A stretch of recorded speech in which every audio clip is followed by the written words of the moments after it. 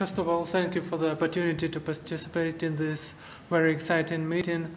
And I would like to represent you a case, retrograde recanalization of circumflex artery chronic total occlusion with a single 7 French transradial guiding catheter. I don't have any potential disclosures. So it is well known that retrograde approach for percutaneous coronary intervention has largely improved the success rate of CTO recanalization. But most retrograde procedures are performed with multiple arterial access sites and large-sized guiding catheters. The bifemoral approach is the most commonly used.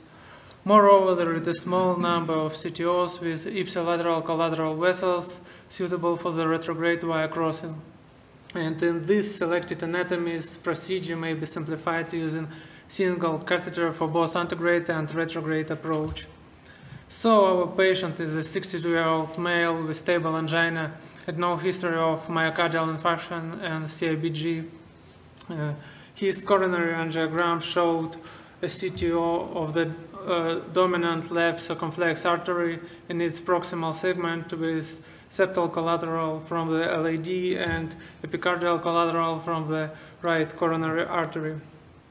And antegrade approach was attempted as a primary strategy in these patients, but proximal tortuosity created difficulties for microcatheter and guide wire passing to the lesion. So, and only after with anchoring support technique, proximal stump was penetrated using Conquest Pro guide wire. However, all further antegrade attempts with different wires were failed. Here you can see that our wires clearly far from the artery, so switch to the retrograde approach was implemented, and Filter XT air wire supported by Corsair microcatheter was passed through the LAD back to the distal circumflex, and then occlusion was passed with guide third wire in retrograde direction. Wire entered catheter itself, followed Corsair, and RG3 wire was externalized.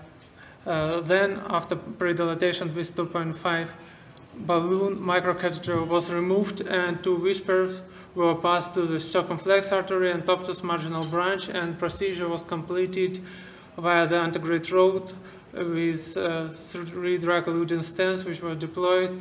We used tap technique with good angiographic results and no complications, serious. So, in selected CTO anatomies, retrograde procedure can be performed safe and effective with a single 7 French guiding catheter through the radial approach. However, potential limitations of such technique should be kept in mind. The first, in some situations, the removal of the retrograde microcatheter may create the risk for the collateral vessel injury from the naked guide wire. And it is especially important when we use single 6 French catheter, because we need to remove microcatheter to give the space to balloon.